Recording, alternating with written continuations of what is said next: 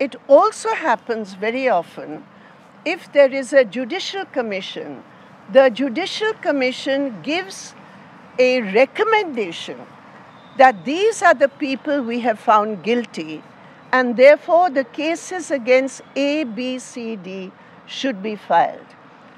In this case, there is no such recommendation about criminal prosecution, and I have been through the commission and I feel so, it's such an unfortunate situation that women are not in a position, they feel so vulnerable that they are not in a position to name the predators.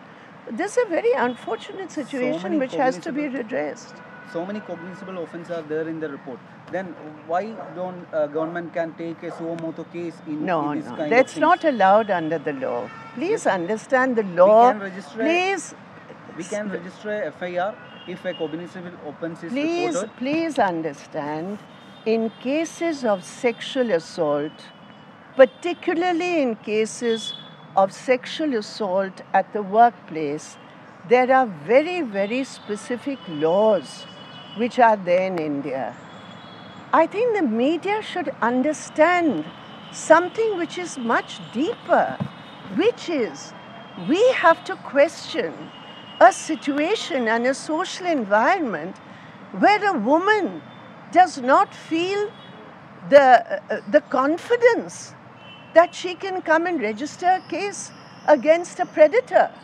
This is something which is of deep concern. And the media has to play a role in this. Be responsible, please. Please be responsible. Please understand what the Hema Commission has said. I have never seen a report like this, in which the Commission itself found that women were unwilling to come out and give statements, that the Commission itself had to invite not once, not twice, but repeatedly.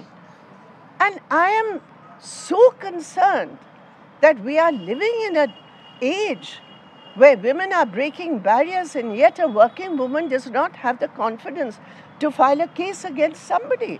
And that is the nature of this industry. There are laws against sexual harassment. There is a State Women's Commission. There's a National Women's Commission. There is a law for protection of women at the workplace. The Hema Commission report says that internal committees will not work. You need a new law altogether. You need a new tribunal altogether. Now, these are things which are very, very serious. And you set up a tribunal, but still, a woman will have to come with a complaint. So I believe the case is now before the Kerala High Court.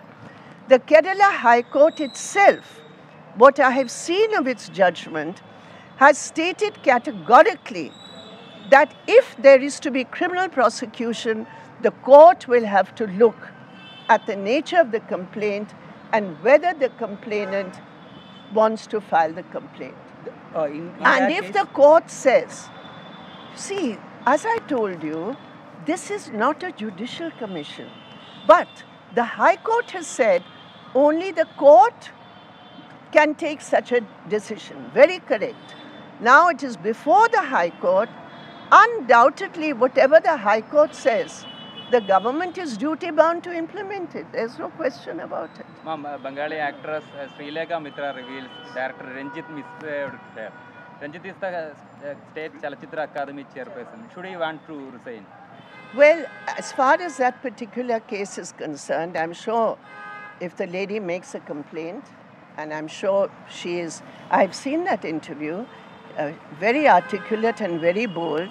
I'm sure if somebody reaches out to her to make a complaint, and once the complaint is registered, everything else will follow. So she already called out. Thank you. Thank you.